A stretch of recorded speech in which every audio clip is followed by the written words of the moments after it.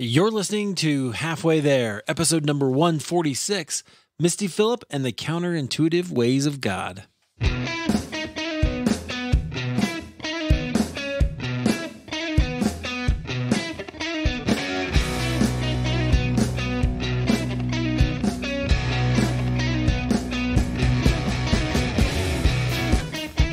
Well, hey friends, welcome to Halfway There. This is the show where we have honest conversations with ordinary Christians. I'm your host, Eric Nevins. Thank you so much for joining us today. I am super glad that you are here. So excited that you downloaded and that you are listening. This is a really great episode. Our conversation today is one that is going to prove yet again that suffering is where God really refines us. So I'll tell you about that in just a little bit. A little bit about what's been going on here. You know, it's summertime. We've got people headed all over the place. We're going to be taking a little vacay together, me and the wife. So that'll be fun. The beautiful Mrs. Nevins. And we're gonna have a lot of just fun together. I can't remember the last time we had time together, just us. That kind of happens when you have a bunch of kids. You don't always get a lot of time together alone, and so I'm looking forward to that. It's been an interesting ride here. I know I shared on here that there was a shooting at our kids' school, and this last week I had this real interesting just process, I guess is the word. With that I didn't really expect. And so, I'm just going to tell you a little bit about that and then we'll get into the interview. But here's what happened. On Thursday last week, they released the police reports from the incident. And, I think I had been kind of just doing okay with it. You know, there's this sort of interesting way that, an incident like that, changes you a little bit, but not, I couldn't tell, like it wasn't really a big deal. I was trying to just kind of keep going because life goes on. You have to do that sometimes. And then they released this police report and we got to read the affidavits and the interviews that the police did with the students who committed this crime.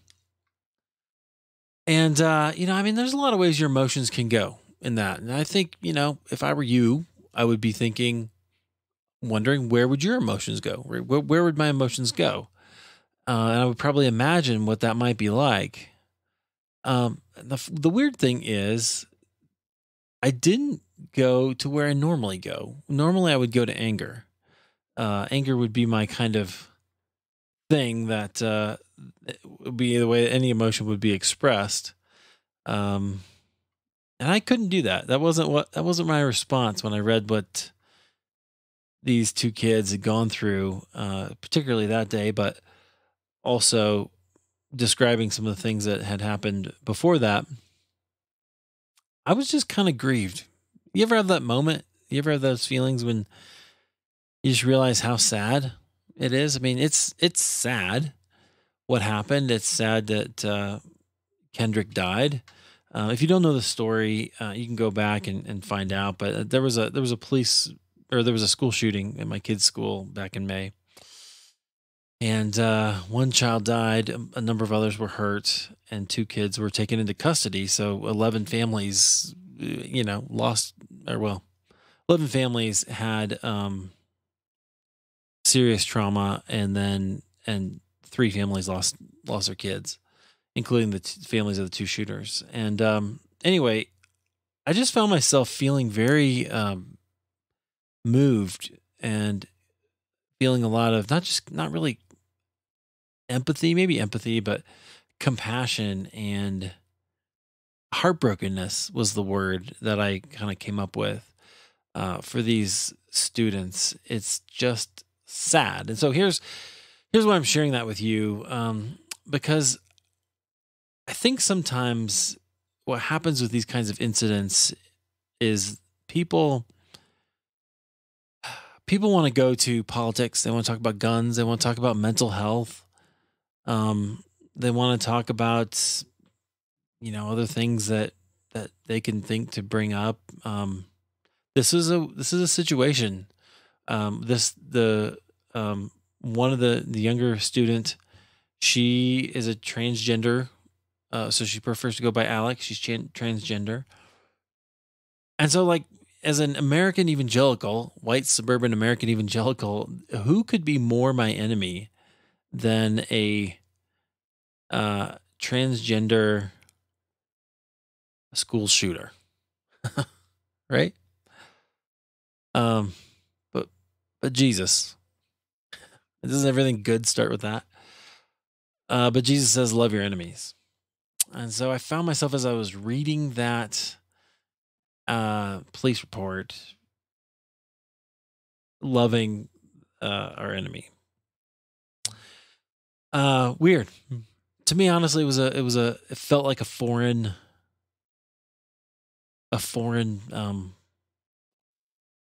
I don't know, a foreign feeling. It just didn't feel. It felt strange. I couldn't believe it. Um, and yet that's exactly where I am. And so our hearts are going out to those two students. I would love it if you would continue to pray. If you just join us, if you do, like if you pray for the STEM family and for our family, would you just let me know that? You can go to halfwaytherepodcast.com, hit contact, or you can always just tweet me or hit me up on Facebook. I would love to connect with you in that way as well. And I don't really, I'm not asking because I like need some sort of affirmation or anything. I just, sometimes it's good to know. It's good to know that you're out there. And it's good to know that when I share something crazy and deep like that, it's not too much.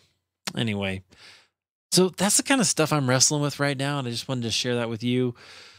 And I think because here's the thing. This episode, like I said, is about suffering. It's about the ways that suffering change us, move us, let God in, how God reveals things and teaches us how to love him.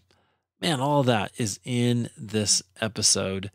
I think you're gonna enjoy it. So if you're going through something this week, I just want to encourage you, listen to this story and know that God is there.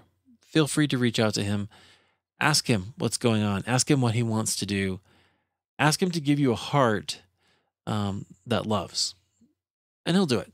I know he will. Okay, so today our guest, she is a podcaster. In fact, I was just on her show. Her name is Misty Phillip. She has a show called By His Grace, and I'm going to throw a link to that in the show notes so that you can check that out as well if you want to hear me on her show. And but she's also a speaker and a blogger and an author. And so the story of how she ended up being an author when she was kind of trying to run from God and the all the suffering that she goes through to get there is really a fascinating story. And I'll tell you what, man, if it doesn't prove that God loves you, nothing will. I think you'll enjoy it. So here's my conversation with Misty Phillip.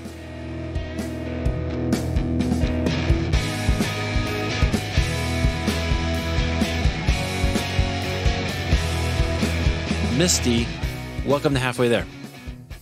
Hi, Eric. Thank you so much for inviting me on the show. I am glad to have you. We are sort of new friends, but we've talked a couple of times. You're in the Facebook group Christian Podcasters Association, which we should just mention to our friends. If you're a podcaster and a Christian, you should be in. Go find us on Facebook. But that's how we met. Yeah, that's great. I had no idea when I started podcasting what I was doing, and I needed friends. So yeah. I was really glad that I found the group. It's been very beneficial to me. That is great. I love seeing things like that. I don't know if you've had people answer your questions in there. I think you've asked a few questions. Yeah. But that's what I love about it is the chance to just come together, because I didn't have that either at the beginning. There was none of the Christian podcasting groups were very active. And so I wanted to create one that was, we could kind of talk to each other. So, well, and I love the way the Lord makes connections with people that you never would have known otherwise. It's a fun thing. Yeah, totally. I love that. And I think, I sometimes say this, I know that a lot of us get upset about the internet and there's a lot of things where you can argue that, it's not good, but there are a lot of good ways that it can be used as well. So. That's right. That's God does use that. So that's awesome. Well, tell us a little bit about you. I gave this sort of broad, description of some of the things you're doing, blogging and speaking and writing. You have some books coming out and podcasting. So, but take us into that and tell us a little more about it. Yeah. Well, let me start off by first and foremost, I am a wife and a mom, married to an amazing man named Peter Phillip. We have 3 boys who are all growing way too fast. So our oldest is 25 and married. We have a 20-year-old with special needs and then a 17-year-old. And when my oldest son started college, I realized after being home with my boys for 20 years, homeschooling them, that I was going to have a really hard time if I didn't start doing something. And God had really laid it upon my heart to write and to speak. And I sort of told him no for a while. I just really was like, no, not me, Lord. I don't want to speak. I don't want to, but, he just continued to be gentle and guide me and encourage me to do so. And a couple of years ago, about 3 years ago, is when I started on this journey. And I started a blog because I wanted to write a Bible study, and it just sort of grew from there. One thing led to another, and I started speaking and then now I've got a podcast. So it's Cool. been a fun journey. Yeah, I like that. I think that's sort of how it goes, right? One thing leads to another, and you're like, oh, maybe I should do that. And then it just kind of mushrooms on you. Yeah. Yeah. Very cool. Well, that's good. I'm sure there's a story in there about how God was calling you to that. So maybe we'll get to that in a little bit. Absolutely. Okay. So take us back into your story. Let's go back so I really don't know anything about you, which is great. This is what I like. So we can go in and let curiosity lead. So where did you grow up? What was that like for you? Yeah. Okay. So I was born in Minnesota and then moved to North Dakota and lived in a very small sort of farming community. And my parents had grown up in 2 different denominations and really had a hard time finding a church. And so I didn't grow up initially in the church, and, went to vacation Bible school at 6 years old and walked an aisle, like ran, up to the altar, and just knew, like, had a call on my life from a very, very young age. But it was really interesting not having parents that were going to church. Mm-hmm. There was a Bible college in my town. And as a little girl, I would ride my bike to the Bible college and talk to Bible college students, which now when I think about it, there's no way that I would ever allow my kids to do anything like that in this day and age. Right. But so I've had God's hand on my life. But I think at the same time, I've had a lot of enemy impact that started from a very early age as well. So I wish that I could say that I had no testimony, that I came to the Lord at 6 and that my life was perfect and amazing. Yeah. But that's not the way life goes. Right. No. And the reality is it's not the way it is for anybody. So right. we all have challenges. We all have struggles. And I'm sure we'll talk about some of that. So, but you said you felt like you had a call in your life very early. So how'd that show up? What does that mean? Yeah. Well, I just knew, I just fell in love, it just at that very early age with God, and just felt like he had something special for me to do in my life. And it got a little bit muddled. Well, how'd you know that? I don't know. I just did. Okay. I don't know. I'm an intuitive person. And that's the only thing that I can think of is that, I don't know. I really don't have an answer for that. Yeah, and that's okay. Because I actually think that's really interesting, right? Because I have similar experiences where I'm like, hey, I just know this is true and I can't prove it. And so in a scientific world, right, you're in trouble, right? Right. Or not believed. But yeah, so I can relate to that. That's why I'm asking. I'm like, okay, that's really interesting. So you kind of have this sense of purpose, sense of like, okay, I need to be going to do something. Yes. And then I ended up going to church with a neighbor of mine, probably about the time I was about 7-ish. We lived next door to a Catholic family that had a bazillion kids, and one of the kids was my age. And my parents actually joined that church, and for the first time, I learned like the sense of a church community.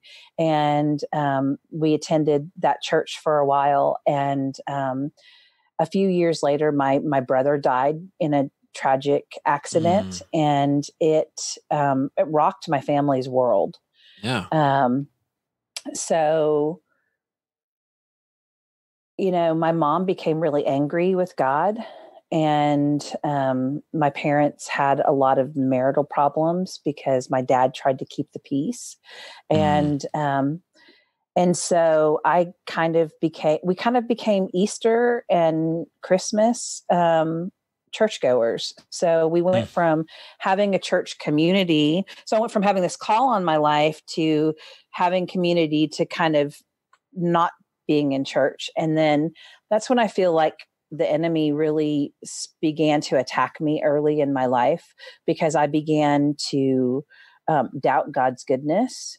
And because I couldn't understand how he would take my brother away from me, I couldn't understand how he would allow my mom to go into such a deep, dark place and be angry. And that sort of set the course and the trajectory for my junior high and high school years, which were anything but godly. But at the same time, I always had people that would invite me to church that, I don't know, I knew there was a God, but I didn't at that point have a relationship with God. I was actually running as far as I could in the opposite direction. Yeah. And you had some pretty good reasons for that. I mean, I don't want to sugarcoat that, because I think that, and you're not, I'm not saying you are, but I think, or I don't want to blast past it. I think we often do that. We often go, okay, this is, it's unreasonable for us to have those kind of responses. But the reality is, when things don't go the way we expect God to intervene in them, right? That's a problem that affects us. It does affect us, and we have to ask some questions, and we have to wrestle with that, and it's okay to do so. So you kind of went off on a more like, okay, I'm out of here, God, forget it. Yeah, I went off the deep end. Yeah. But God, in his rich mercy, he does not want anyone. He doesn't want to lose anyone. And so he comes after us. And, I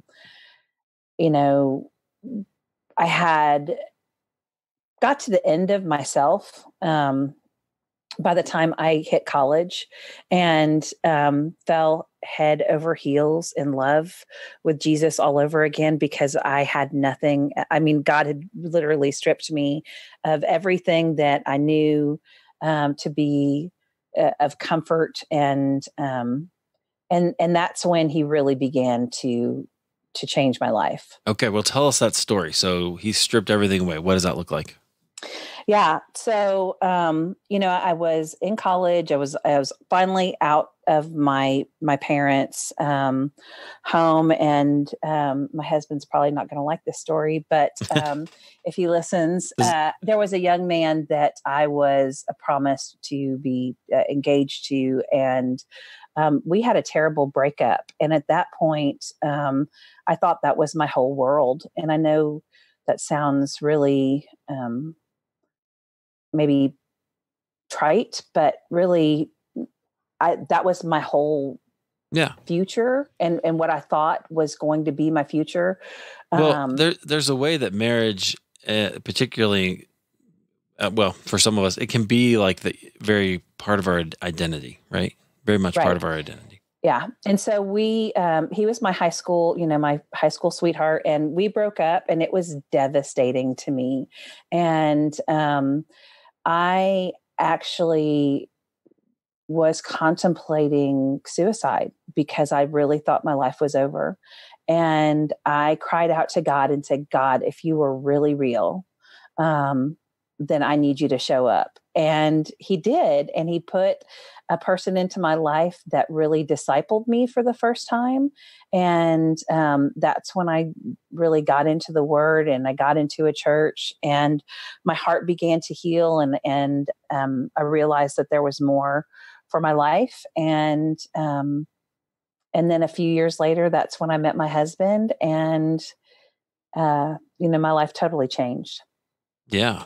And then, as I say, things didn't get easy. Like when I met my husband, and I mean, things did not get easy. The Christian walk is not an easy walk, but it is those difficult, painful things that we experience in life that show us our desperate need for God. And he's there to comfort us and to guide us. And, so the challenging things that my husband and I have faced over the last 26 years have really helped to cement that relationship. And we've been through a lot, but it's good.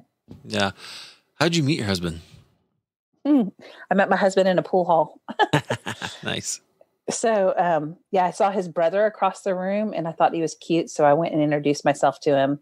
And his brother had a girlfriend at the time that is now his wife. And so he said, "Let me introduce you to my brother." And then my husband faked his car breaking down so that he could get me to go on a date. It was he had a big ruse, but he won my heart. And here we are. Very 26 nice. years later. Oh, that's funny. That's great. Okay. Faking it in the pool hall. Gotcha. So, okay. So take us from there. So then you guys get married, but I want to know more about your, kind of this change in your heart to go, okay, I am on board with Jesus now. What was that experience? Was it just an emotional breakdown, or what was that like? Yeah. So, well, let me back up and tell you a little bit more of the story about my husband and I. So we met in a pool hall, and he knew instantly that I was the one he wanted to marry. And about a month into our relationship, we found out I was pregnant. And I did not want to marry him because because I wanted to get married once and forever and not get divorced. And I saw a lot of people that I had grown up with that got married early on because they were pregnant, and I didn't want to do that. So it was rough because, we were together, but we weren't married. And then my father died.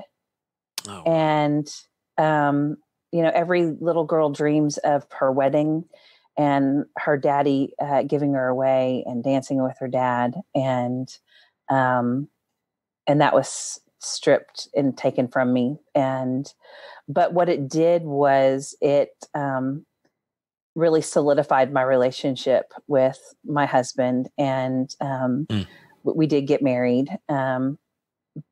After it took well, I'll tell you this. Our son was our ring bearer in our wedding. Okay. Yeah.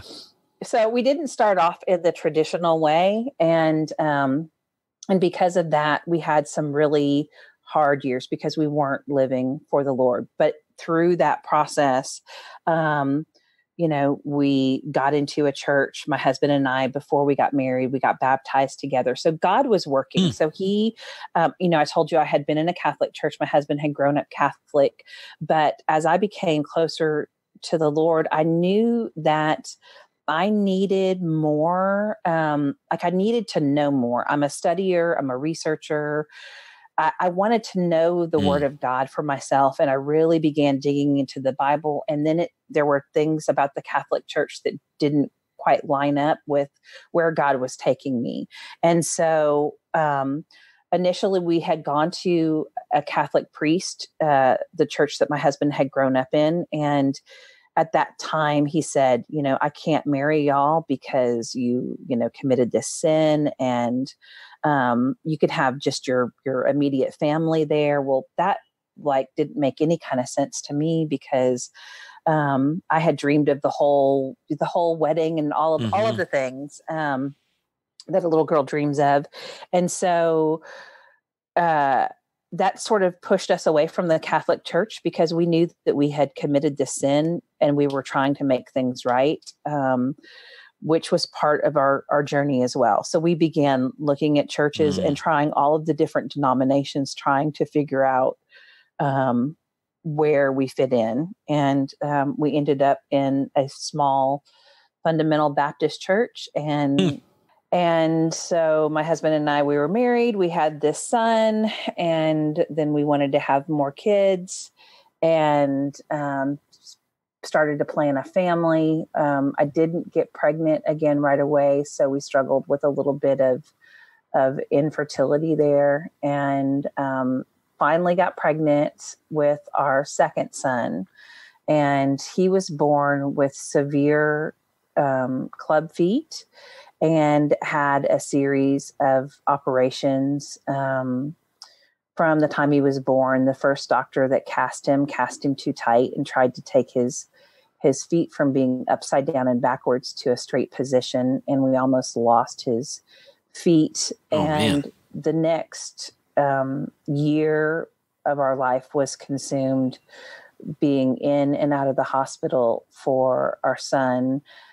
Because we would go to the hospital to have surgery for his foot. And then while he was in the hospital, he would get the rotavirus, and then he would have a diarrhea virus for 2 months while he had casts all the way up to his diapers. Then another hospital stay, he contracted RSV. Ugh.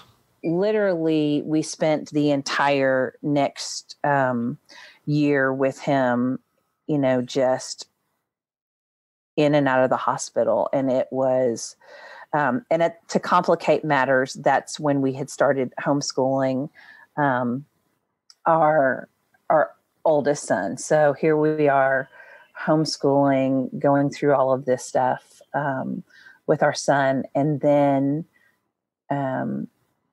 when he was about 11 months old, he had one of his shots, and that caused him to have grand mal seizures, and he seized constantly for the next 3 days. So he went from having seizures that were, many hours apart to like every hour to every few minutes, until he was almost in a constant seizure. So here he was, a baby, with these grand mal seizures, and then they medicated him with phenobarbital, which is a really strong barbiturate. And then for the course of the next year and a half, while he was on that medication, he would just be limp. So I say all that to say that we didn't just start our family and things were great. It was, we just were hit by the fire instantly. And, but it was during those times that, the word of God was the only thing that I could count on, which was the salve to my soul.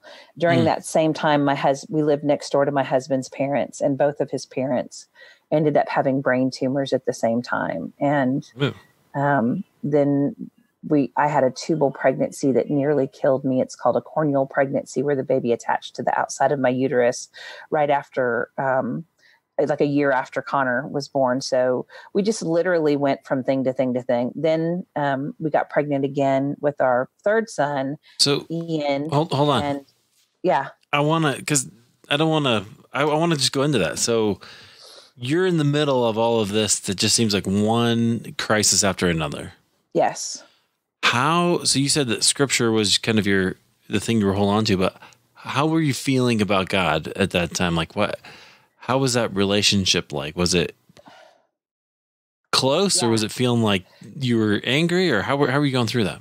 No, actually, at the same time I got into ladies' Bible study. So my husband and I joined a young married Bible study class. We got a really solid group of friends, and the ladies in the group, we all sort of were having babies together and doing life together. We all started homeschooling at the same time. So we really sort of began this journey together. And one of the things that we did was we did ladies Bible study. And that's when Beth Moore started writing Bible studies, and her love of the Word of God really was contagious and made me want to get into the Word of God. And my friends were like iron sharpening iron. So that's when I really, really fell in love with, I was not angry at God. I knew that if God allowed these things to happen,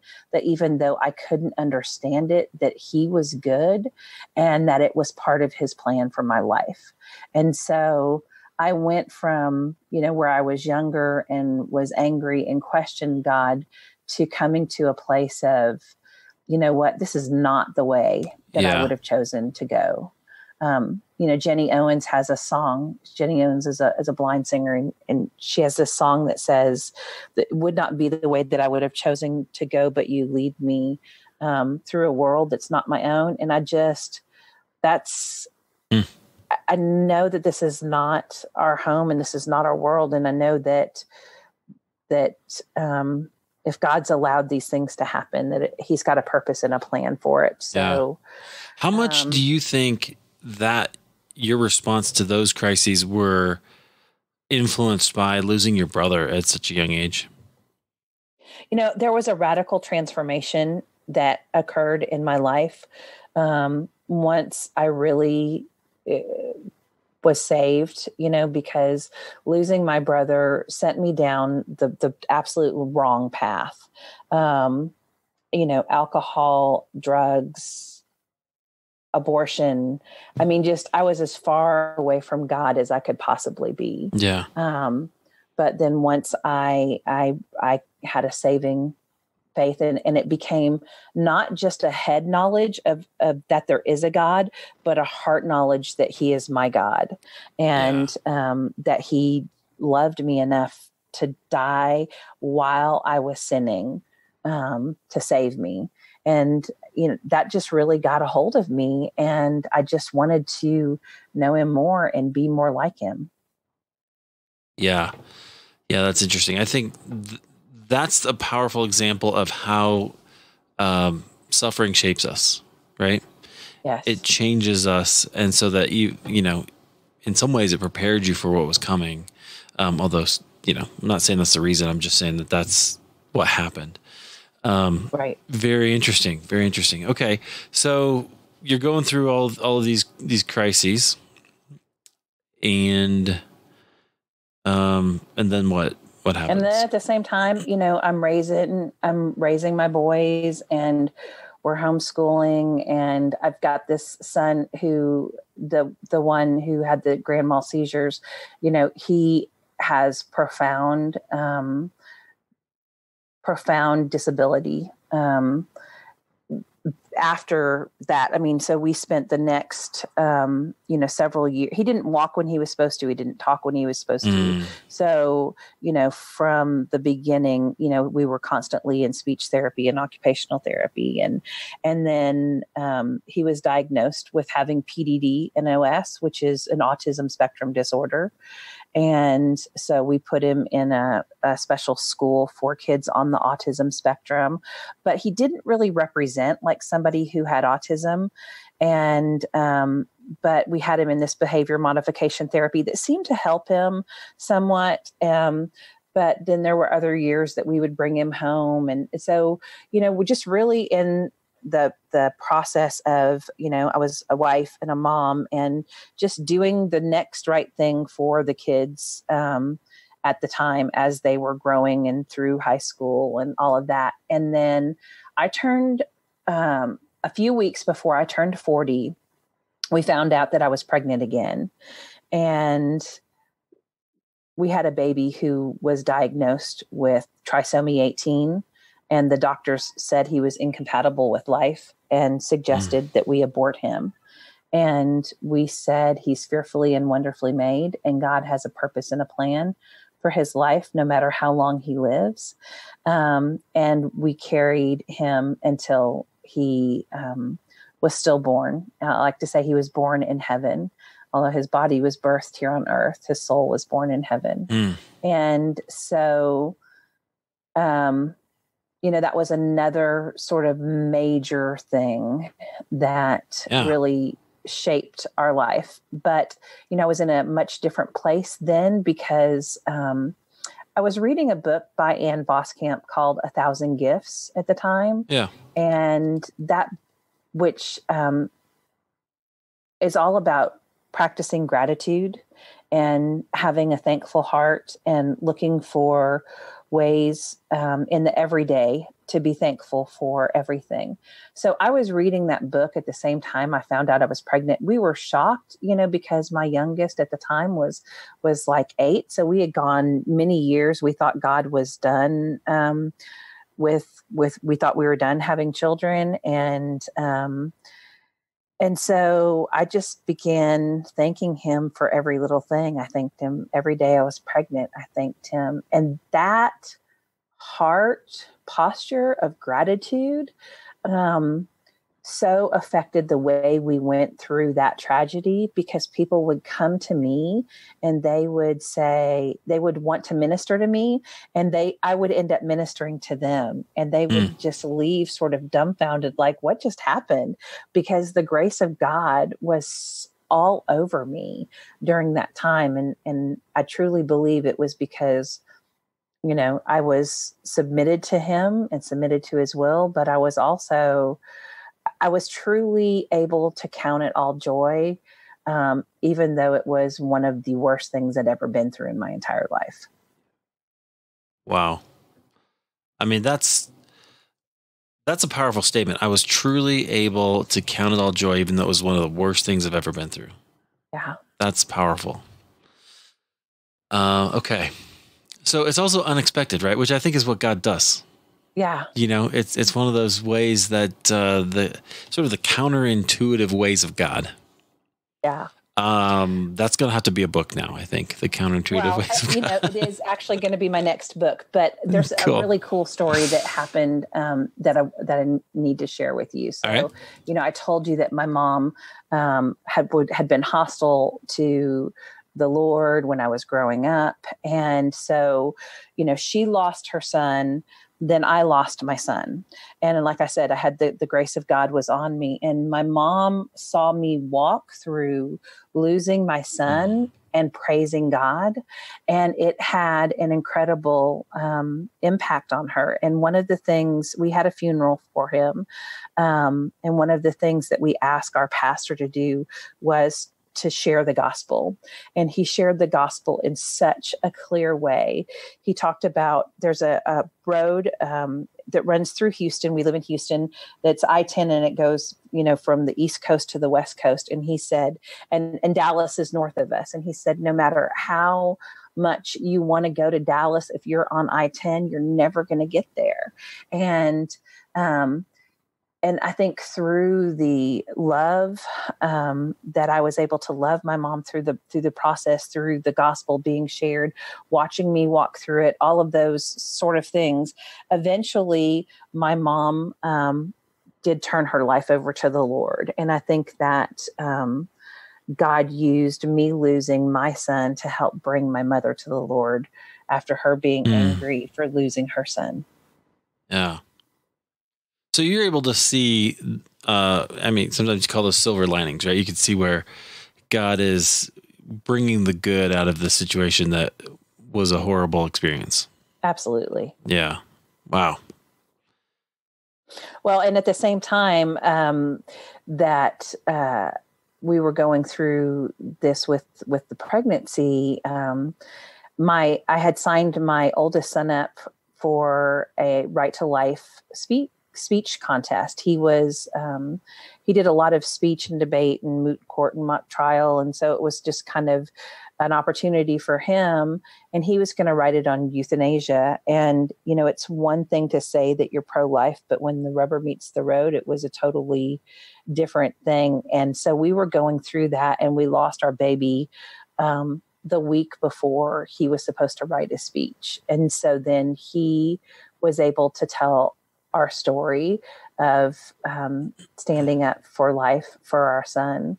And then that's really what got me to start speaking, because my son won at the local level, went on to the state level. And while we were there, one of the ladies asked me if I would begin sharing my story. And it was raw, and it was, a month after we lost him, but I began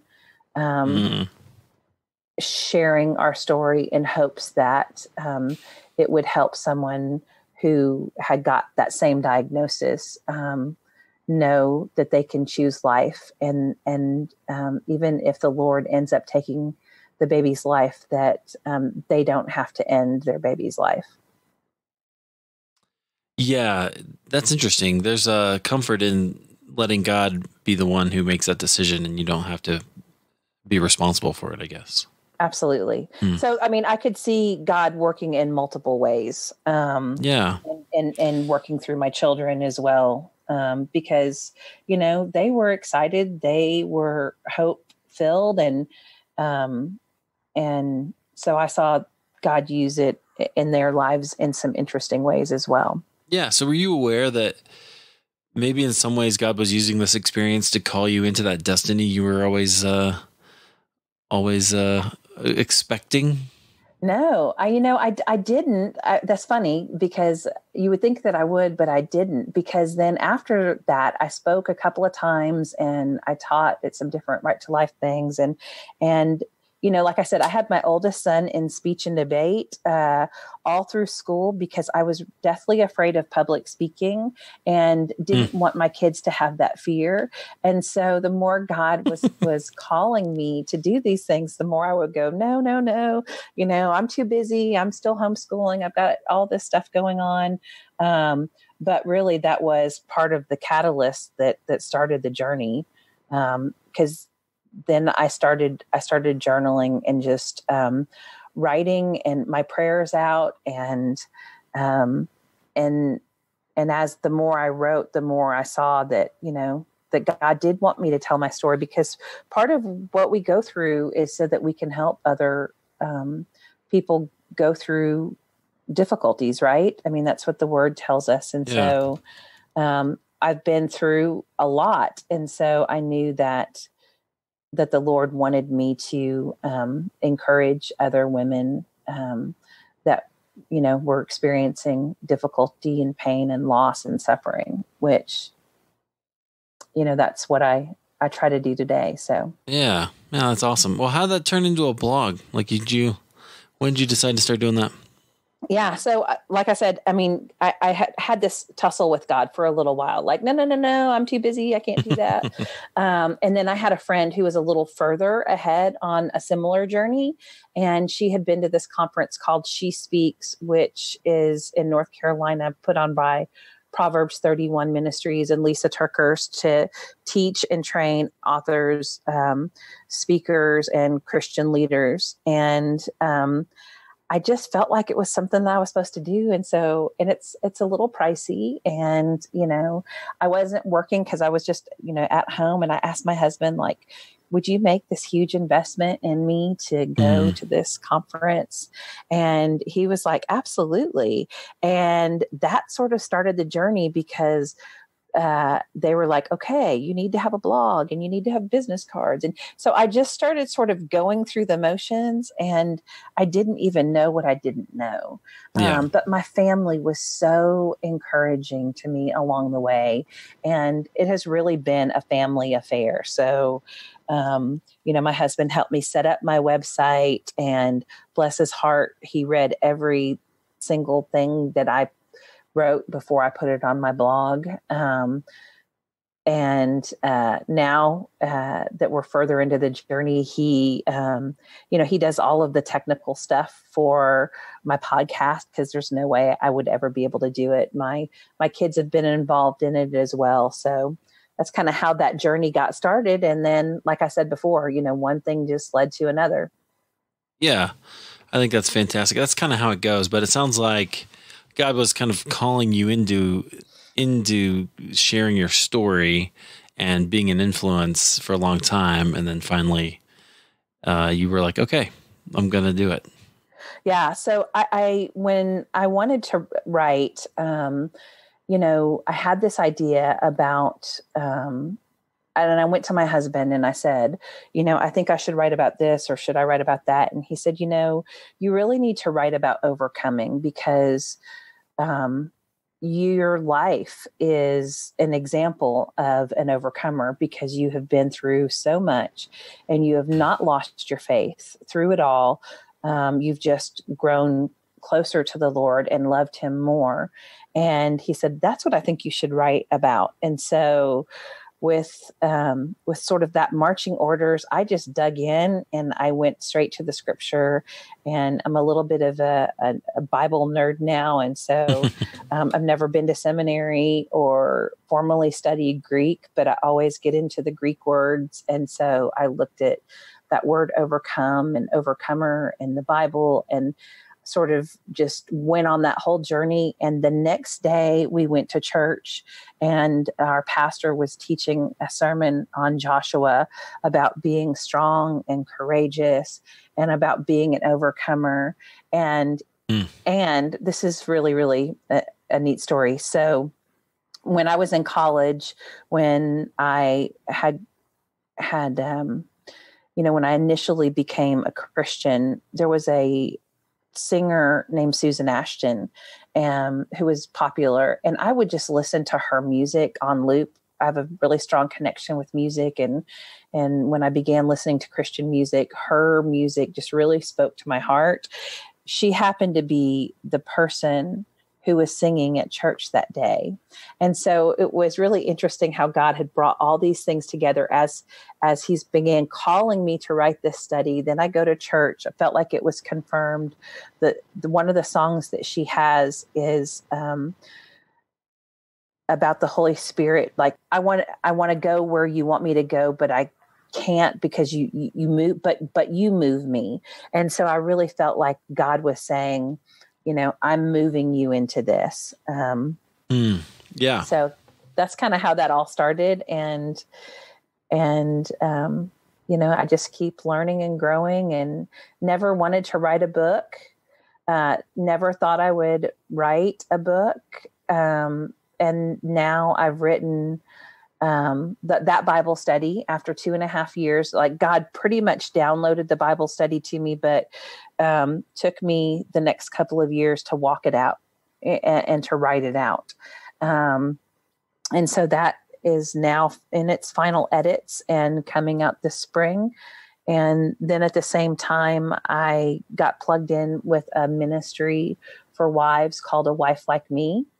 And we began hearing all of these struggles for women wanting to get deeper in their connection with their husband. So it's a collaborative effort that we just wrote a devotional, and that comes out May 1st. So I went from not thinking I was ever going to write a book to I've got 2 books coming out, at the same time. So God gave me a double portion there. Nice. Very cool. Very cool. Yeah. So people will be able to get those where? Amazon? Yes. So A Wife Like Me is available for, the book is actually called Dear Wife, and it is 10-minute invitations to draw closer to your husband by studying the life of Jesus. And that is available for pre-order now. It's you can go to dearwifebook.com, or you can go to Amazon. And I don't have the official date yet for my Bible study, which is called The Struggle is Real, but So is God. Because am finishing the second round of edits, and but I'm hoping to have that available on Amazon by late May. Cool. Very good. Yeah. Well, I think those are fantastic. The podcast too, because obviously our friends here listening are podcast listeners. So it's called By His Grace. Yes. And on By His Grace, I interview women that have different kinds of struggles and how God has seen them through. Because I think that it's important for us to know that we're not alone in this journey of life, that sometimes when we have bad things happen to us, or we go into a period of long suffering, we may feel like nobody understands. But first of all, Jesus understands, because he suffered and died. And when we suffer, we join in and can understand his suffering. But also just to know that if God did this for that person, God can do that for me. And so we talk about all kinds of struggles, big and small, in hopes that it will encourage somebody to know they're not alone. Yeah, I love that. It's so important. If you're not in community, find a community, and you're helping provide that. Hey, you're not alone, whether both on the podcast and your writing. And I love it, Misty. Thanks a lot for being here. Excellent. Thank you so much. Hey, friends, you can find the links to everything we talked about with Misty. So I've got all of the links to her website, her books, other books that we mentioned. So just go to halfwaytherepodcast.com. You can get all of that right there. And Misty, anything you want to leave us with as we wrap up here? Well, first of all, thank you so much for inviting me on the show. I love what you're doing, Eric. And I just would say no one is beyond God's saving. And, I know that he's done incredible, miraculous things in my life. And I would just say, stay the course and keep your shield of faith up, because we live in difficult times. But if we are faithful to the end, God has a reward for his bride, which is eternal life in heaven. And the things of earth will all pale in comparison to what awaits for us in eternity. Amen. I can't wait either. So we'll get there. Thanks a lot, Misty. I appreciate it. Excellent. Thank you so much.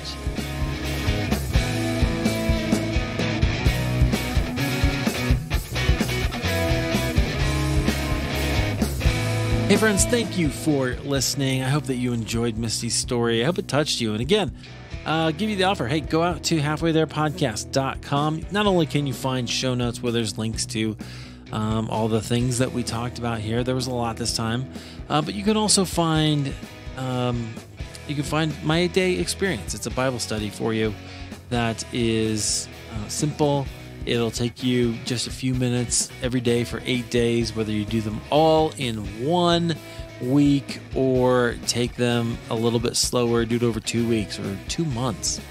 It will help you in your walk. You can find that at halfwaytherepodcast.com. Just click on 8-day experience. All right, friends, thank you so much for being here. And until next time, keep the faith.